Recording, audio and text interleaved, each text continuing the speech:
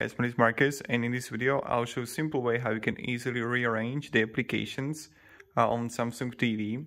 So what you need to actually do is just go here when you're gonna have the home, and then it's really simple. You have to choose and click this, right? So click on it and you're gonna have option to move and remove.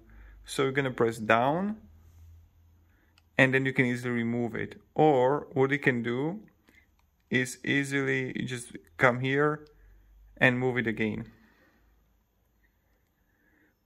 And I can move it, or I can click on it and remove. And voila, the app is gone. So you can easily again click down and move or remove.